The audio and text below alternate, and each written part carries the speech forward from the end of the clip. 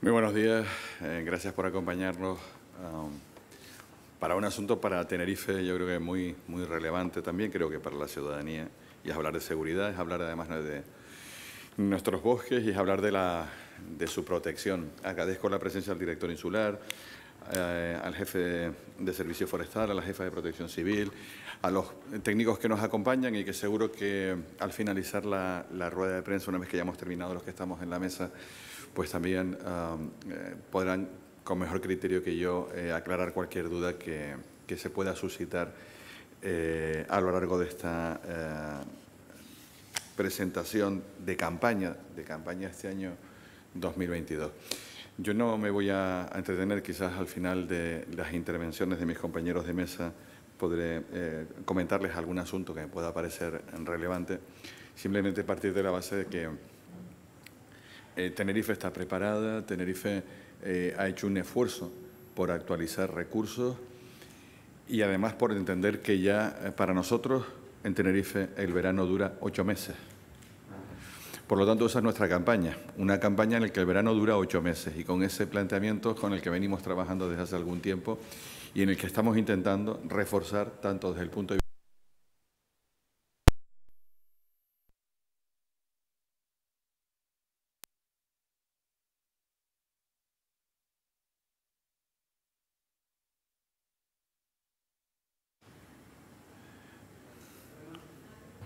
A ver, por aquí. Es para que vaya abreviando. Gracias.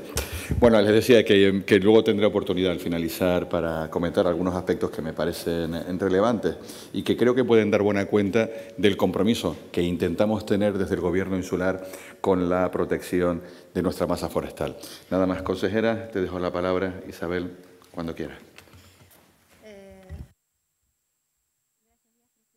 ¿Esto se oye bien? Ahora.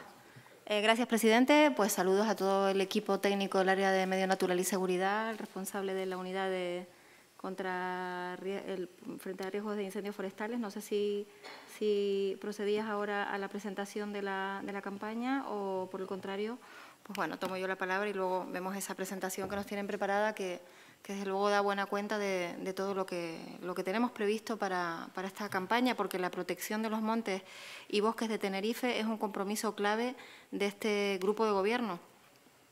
Hay nuevos riesgos que nos están indicando los estudios sobre cambio climático de nuestras universidades, que entre otras cuestiones nos alertan sobre un incremento progresivo de las temperaturas en las zonas más altas de las islas, especialmente en Tenerife, de ciclos cada vez más amplios, de días con olas de calor tropical, o de los riesgos de combinaciones de factores que generan un nuevo tipo de incendio, mucho más devastador que los que hemos conocido hasta ahora, los incendios de sexta generación que han afectado ya a algunas de nuestras islas.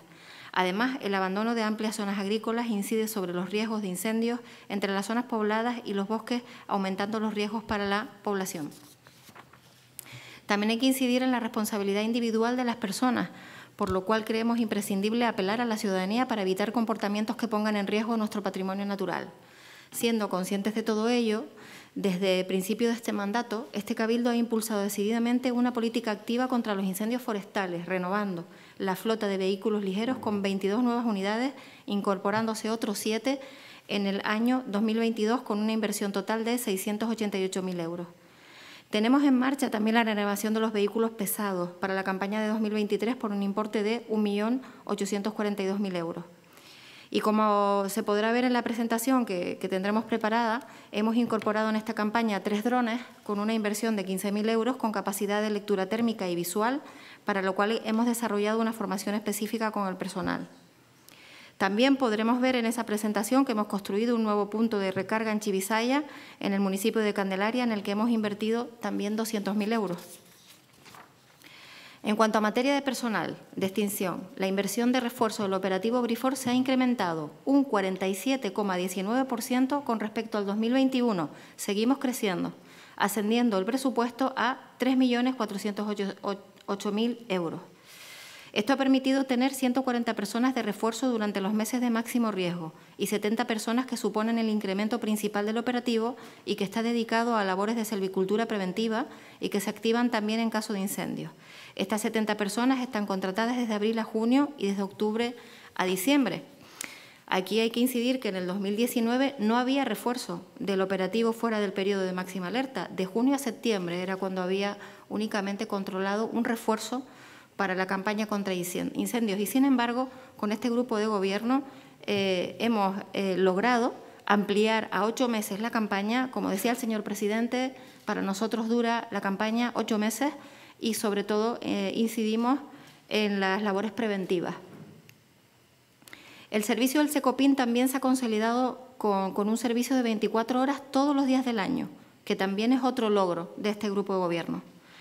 Con esta nueva estructura tenemos en el territorio en total a 311 personas de primer nivel, formados y entrenados, de manera que no hay otra isla que haga un esfuerzo mayor para la seguridad de nuestros montes. En resumen, la evolución de las inversiones por años en el operativo contra incendios para la isla de Tenerife ha sido la siguiente. En el 2019 nos encontramos una inversión de 1.800.000. En el 2020 aumentamos a 2.700.000. En el 2021 ya invertimos más de 3 millones de euros y en el 2022 alcanzamos 3.408.777. Y seguiremos creciendo porque para el año 2023 ya tenemos previsto también 4.720.000 euros para la campaña contra incendios, por lo que estamos apostando decididamente por una mayor protección de nuestros montes, como podemos ver en estas cantidades. Nuestra estrategia para afrontar todo este escenario que hemos planteado está basado en tres pilares fundamentales: la prevención, la coordinación y la recuperación del suelo agrario también. Con los temas de prevención, pues ante estos riesgos que hemos detallado para nuestras masas forestales y recursos naturales, la prevención es una política fundamental y es por ello por lo que hemos activado pues estas políticas públicas. La prevención y limpieza de los montes en invierno, ampliando los servicios de prevención a casi todo el año, nos permite hacer una labor de prevenir incendios mediante programas de limpieza continuados. La coordinación, muy importante.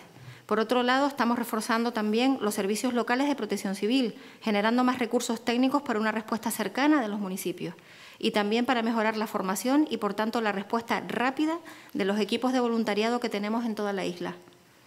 Se hace fundamental la coordinación entre las áreas de seguridad y de prevención y lucha contra incendios. Para ello, desde el área de seguridad se desarrolla una política de formación y coordinación permanente. Además, destacamos la importancia de la coordinación con los medios de la comunidad autónoma, de los municipios, entidades privadas, de otras islas y del Estado también.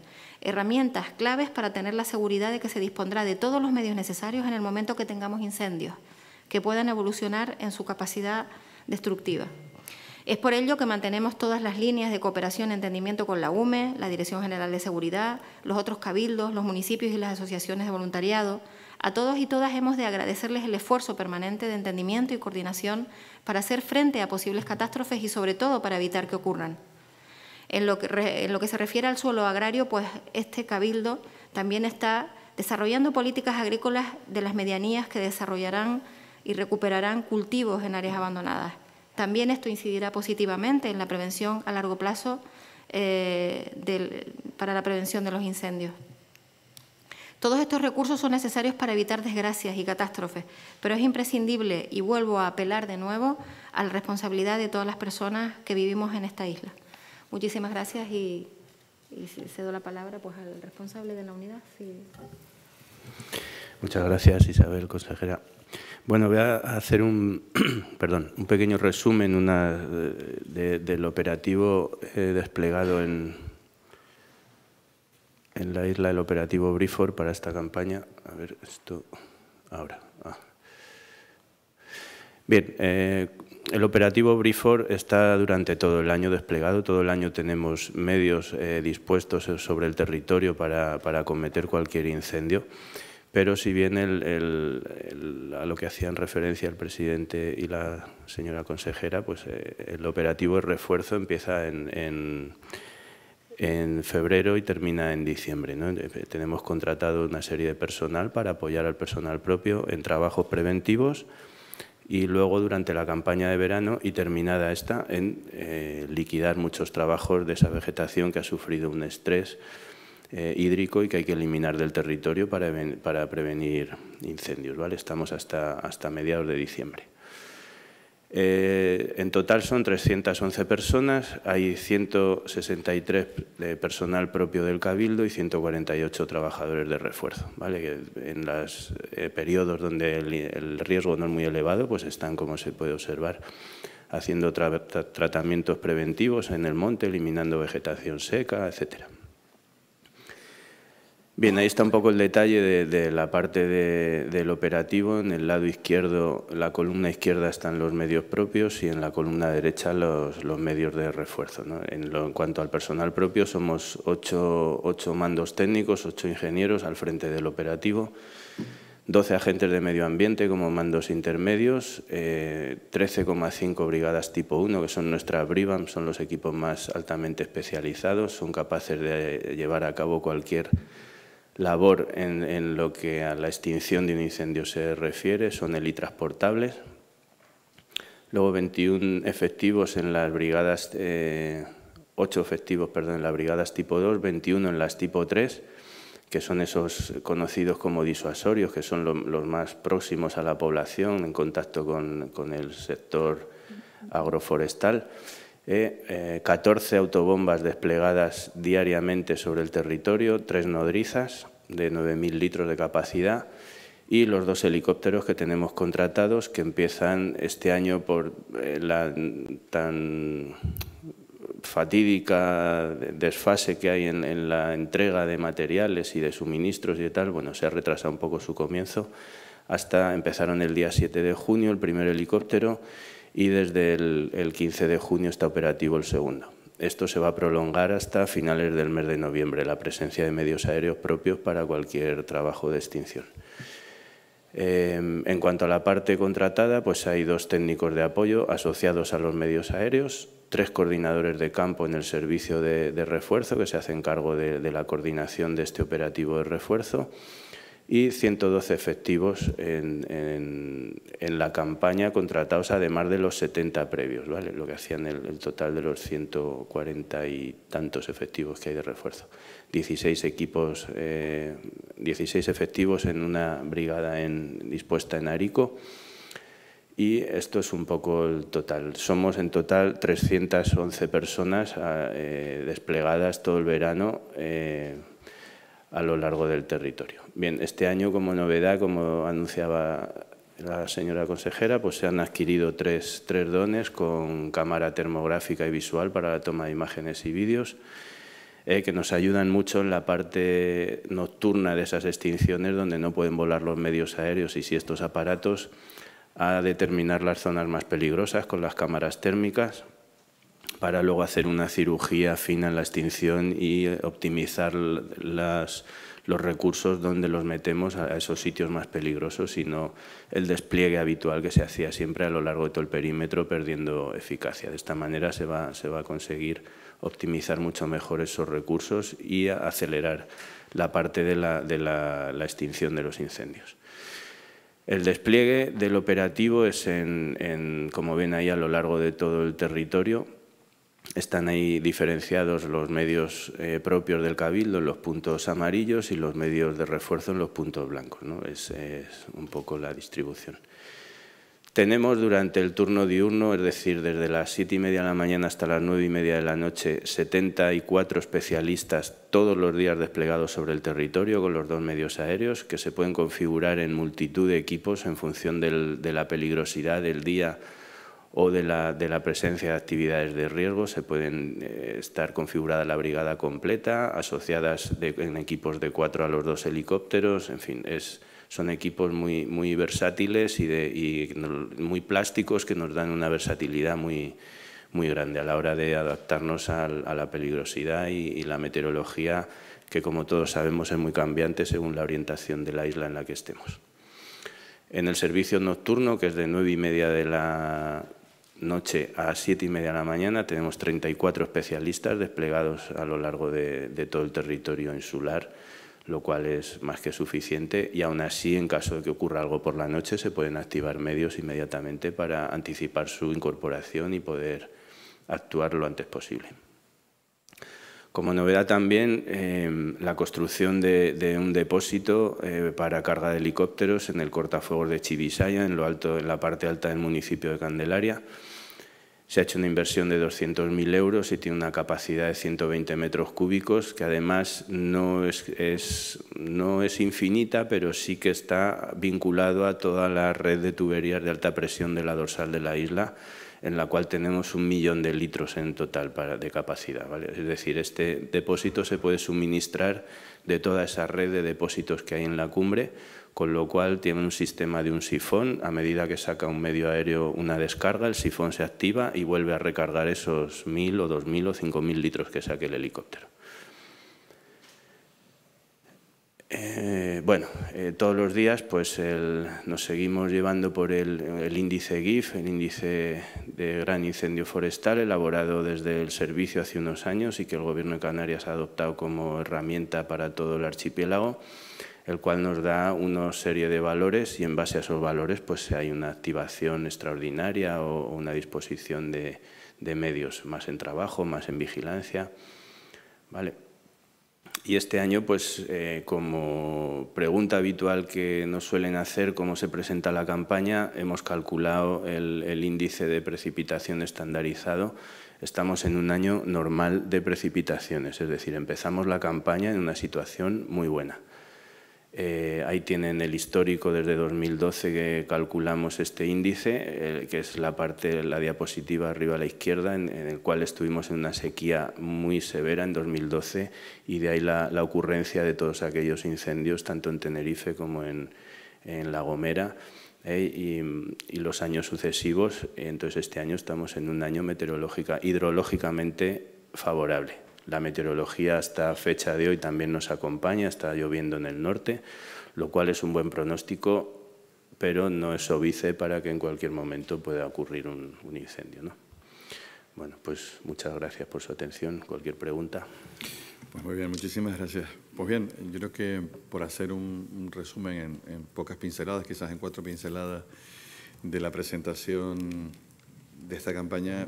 Lo primero, el incremento, es verdad, económico, lo ha apuntado la consejera, que ha sido progresivo, no es algo espasmódico de un año o de una ocurrencia, es una tendencia permanente a lo largo de los años, prueba de la necesidad que creemos que tenemos que hacer de invertir en este ámbito.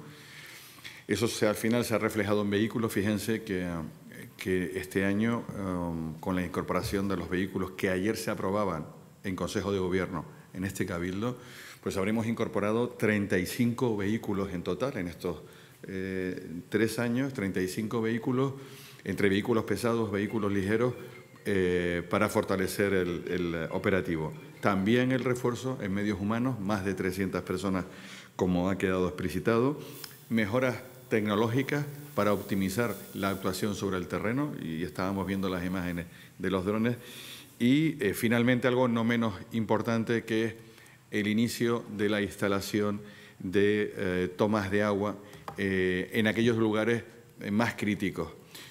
Una de las situaciones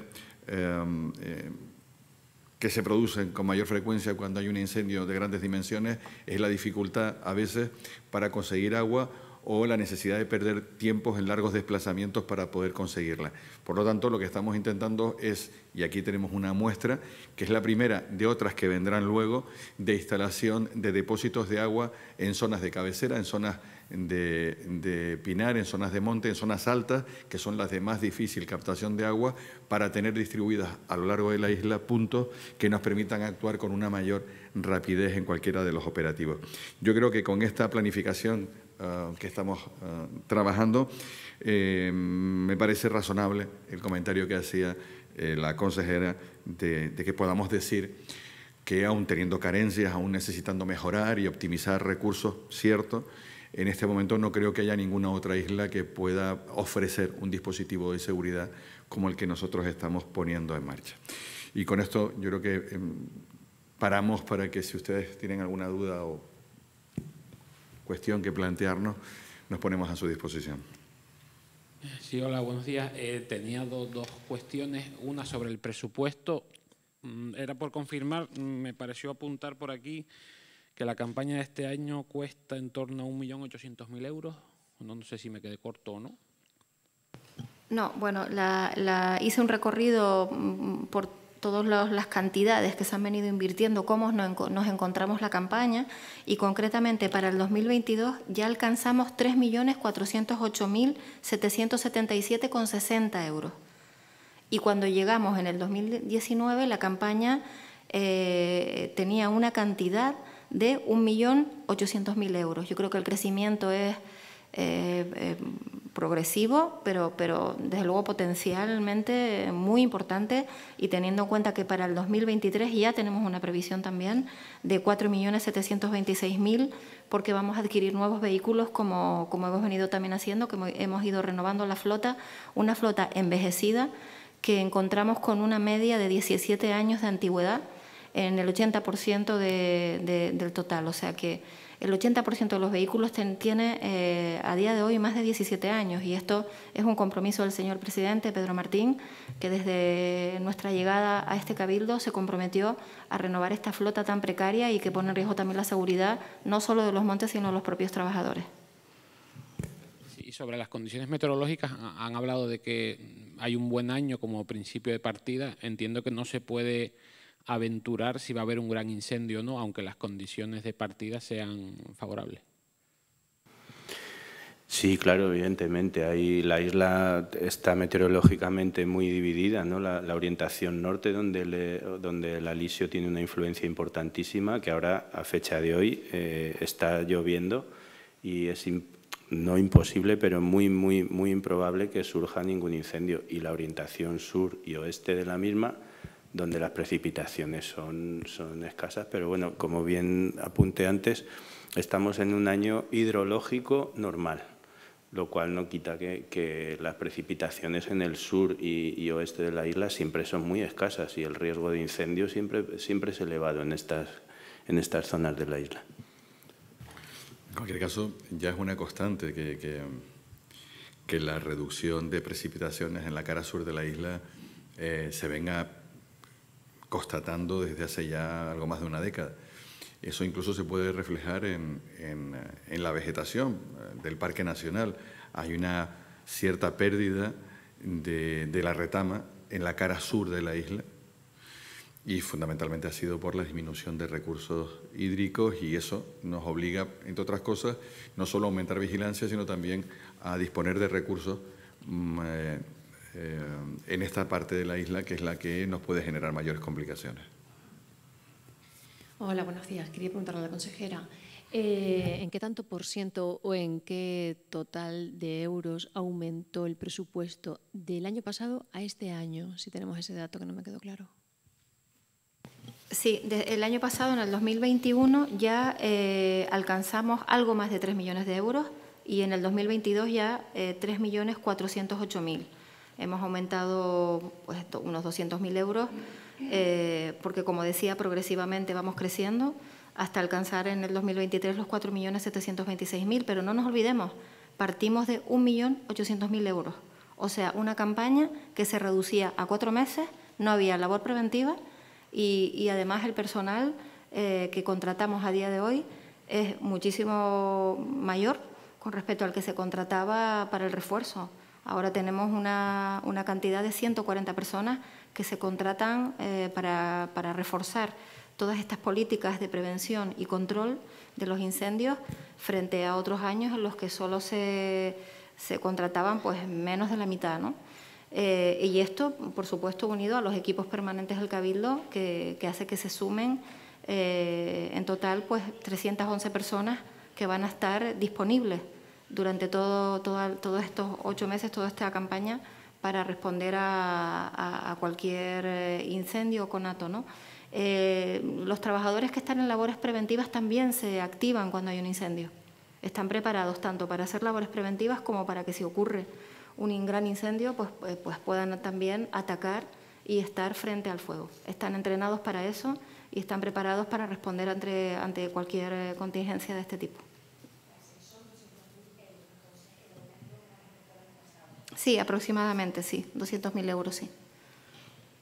Lo que pasa es que, como todo, si miramos la partida con la que contábamos el primer año de mandato y la partida con la que nos vamos a encontrar el último año de mandato supone más de un 120%, más de un 120% de aportación económica. Y repito, no es el resultado de hacerlo un año para poder hacer la foto de ese año, sino que es un aumento progresivo que nos lleva hasta esas cantidades. Sí, hola, buenas tardes. Quería hacer también dos preguntas. Una casi es de carácter técnico, que es, como la novedad es la incorporación de los drones, quería saber si el dron está preparado o se va a utilizar desde que haya un conato o es simplemente cuando digamos que se va un poco de las proporciones. Y aprovecho, hago ya la segunda pregunta, sería en cuanto a la recuperación de suelo agrícola. ¿Cómo estamos en ese aspecto en la isla, en Tenerife? ¿Y cómo están de limpieza nuestros montes? Aparte de la labor que hacen ya los técnicos, ¿no? Sino por parte incluso de particulares en medianías, ¿cómo estamos en ese aspecto? Gracias. Bueno, sí, respecto a los drones, este año los estamos estrenando y la intención es meterlos en esos incendios, aunque sean pequeños, para ir testando, viendo sus capacidades y optimizar bien el trabajo. Es una herramienta nueva y hay que entrenarla y probarla. La idea es más bien enfocada a grandes incendios donde hay que hilar muy fino, donde metes los recursos, donde gastas el agua, que es un bien muy escaso, donde haces las descargas con helicópteros, con aviones, para optimizar los recursos y llegar a la extinción lo antes posible, ¿vale? Pero sí, la idea es empezar a testarlos y a probarlos desde incendios muy pequeños para optimizar bien el trabajo, claro.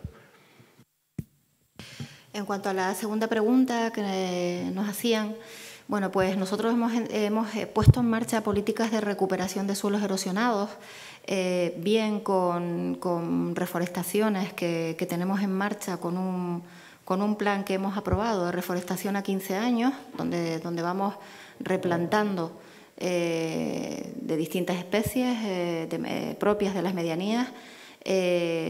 También entramos en una colaboración estrecha con los ayuntamientos para que mantengan más limpias sus parcelas y que estén libres de combustible. También hemos sacado una línea de ayuda desde el área Medio Natural que es completamente innovadora y se llama Rincones de Biodiversidad, en la que ofrecemos ayuda a colectivos particulares y asociaciones sin ánimo de lucro que quieran recuperar y mantener un suelo que está erosionado y lo puedan recuperar, replantar y custodiarlo. Y la verdad que esta ayuda se está consolidando y está teniendo muy buena aceptación y nos están solicitando ayuda económica para mantener distintos lugares. Por tanto, entre la colaboración que tenemos con agricultura, las reforestaciones propias del área de medio natural y estas ayudas que están estimulando a que también la ciudadanía se haga cargo de rincones que pueden recuperar y mantener verdes y libres de combustible, de material que puede arder con facilidad, pues estamos ayudando también a fortalecer pues toda esta masa verde que desde luego es la mejor barrera para que los incendios no lleguen a los montes y que frenen ahí un posible incendio forestal, con lo cual pues las políticas de coordinación con los ayuntamientos, con la propia agricultura y las que estamos desarrollando desde el área creo que están siendo fructíferas y poco a poco, desde luego es una labor que no será de un día para otro, será a lo largo de los años, sí podemos ver que la zona de medianía se puede ir recuperando poco a poco y vayamos viendo de nuevo ese paisaje verde entre las zonas urbanas y la corona forestal.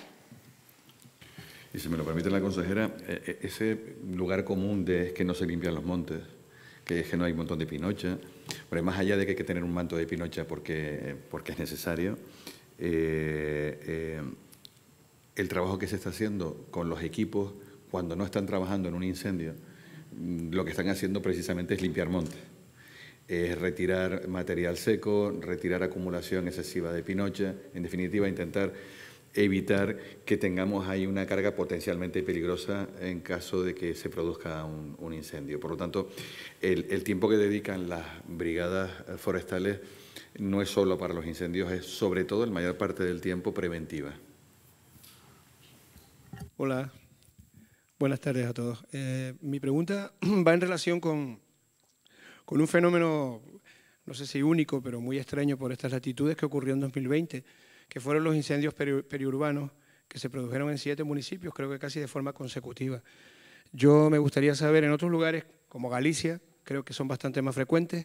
Me gustaría saber si se aprendió de aquel episodio, si tenemos algún tipo de planificación por si puede volver a ocurrir, porque aunque fuera algo no frecuente, siempre es posible que vuelva a pasar. Entonces, me gustaría saber, en ese sentido, cuál es el planteamiento desde el experto, en este caso. Esa es la pregunta. Bueno, hay que matizar que ese episodio fue único y no se había producido jamás. No se reunieron esas condiciones meteorológicas ni se han vuelto a dar. No se habían producido antes del mismo ni se han vuelto a dar. Y esperemos que no se produzcan otra vez. Fue una concatenación de circunstancias y de pequeños accidentes que degeneraron en una emergencia múltiple. Hubo más de 500 y pico incidentes en un periodo de 6 horas, lo cual fue totalmente extraordinario y hay que decir que bueno, los expertos cuando ocurren estas cosas, pues en el ámbito solo del incendio forestal, lo que era incendio, hablamos de fuera de capacidad de extinción. El incendio progresa a tal velocidad y consume tan rápido que somos incapaces de poder llegar a atajarlo, ¿no? Entonces hay que esperar un poco a que cambien las condiciones meteorológicas, pero además concurrieron una serie de circunstancias extraordinarias que se metió en núcleos urbanos, que afectó a cosas de ámbito no forestal o no agrícola, en el cual tuvimos que participar todos y bueno, fue una experiencia, todos aprendimos de aquello, nos coordinamos bien tanto con la UME, con el Consorcio de Bomberos, con policías locales, la Dirección General de Seguridad y Emergencias, todos los organismos que participamos en aquella emergencia hemos aprendido y se han puesto en marcha procedimientos de participación y de colaboración conjunta a raíz de aquello, sí. Bueno, si me permite, José María, añadir también, estamos impulsando, y aprovecho aquí para saludar al director insular, que antes no sé si lo mencioné, de Seguridad, a Rubén Fernández, estamos fortaleciendo muchísimo las agrupaciones de protección civil de los municipios, las hemos visitado todas. Hemos establecido un plan formativo con todas las agrupaciones para que puedan enfrentarse mejor y con más recursos a este tipo de incendios que tienen que ver más con, pues, más en el ámbito urbano o que pueden sorprender por una situación de alerta que coincide como coincidió en aquel momento, ¿no? Una ola de calor tremenda con un viento de muchos kilómetros por hora y bueno, pues la respuesta rápida ahí es clave, ¿no? Entonces eso lo hemos tenido claro desde el Cabildo y estamos dando una formación a todas las protecciones civiles, también a los bomberos voluntarios, dotándolos de más recursos y de una formación especializada, homogeneizada, para que todos tengan también las mismas herramientas para poder actuar, como se hizo en aquel caso, en el que contamos con muchísimas asociaciones de voluntarios que se pusieron manos a la obra, ¿no? Esto lo hemos visto claro y creemos que tenemos que fortalecer esta red de voluntariado que hay en los municipios, tanto bomberos como protección civil y, por supuesto, los bomberos profesionales que también están, desde luego, a la orden para actuar en zonas de interfase y hacer también un primer ataque rápido si es necesario y también están muy organizados para enfrentar este tipo de situaciones. Como decía el compañero, hemos aprendido y hemos también tenido claro que teníamos que formar mejor y dotar de más recursos a las protecciones civiles en los municipios y a los bomberos voluntarios también. Yo, muy brevemente, simplemente decir que lo que hemos aprendido de aquel infausto día, porque lo recuerdo una anécdota divertida entre comillas, porque cuando fui al puesto avanzado y lo primero que hice fue escuchar a los expertos y les dije, bueno, ¿qué se suele o qué han hecho ustedes o qué han hecho en situaciones como esta que estamos teniendo para saber cómo actuamos? Miraron para mí y me dijeron, bueno, es que nunca hemos tenido una situación como esta. Eso nos llevó a darnos cuenta de que, entre otras cosas, en incendios como estos, que su elemento común era la dispersión, el tener muchos focos muy repartidos en muchos puntos, pues lo que estamos haciendo es intentar tener dispositivos muy repartidos en muchos puntos. Y eso fundamentalmente se consigue no solo ampliando los recursos en brigadas forestales o ampliando los recursos en bomberos del consorcio, que lo hemos hecho, sino de intentar potenciar bomberos voluntarios, intentar potenciar protección civil, porque son los que están más cerca, precisamente, y mejor repartidos en el territorio insular. Creo que esa línea de trabajo en el futuro y este fortalecimiento de los colectivos de voluntariado nos va a ayudar mucho para poder actuar con mayor eficacia si desgraciadamente se vuelve a producir un episodio como el que conocimos en aquel año 20.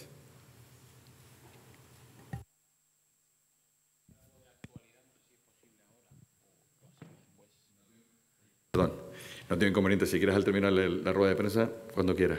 Gracias. Pues muchísimas gracias a todos y a todas. Gracias a los medios de comunicación por acudir a esta rueda de prensa. Gracias. Buen día.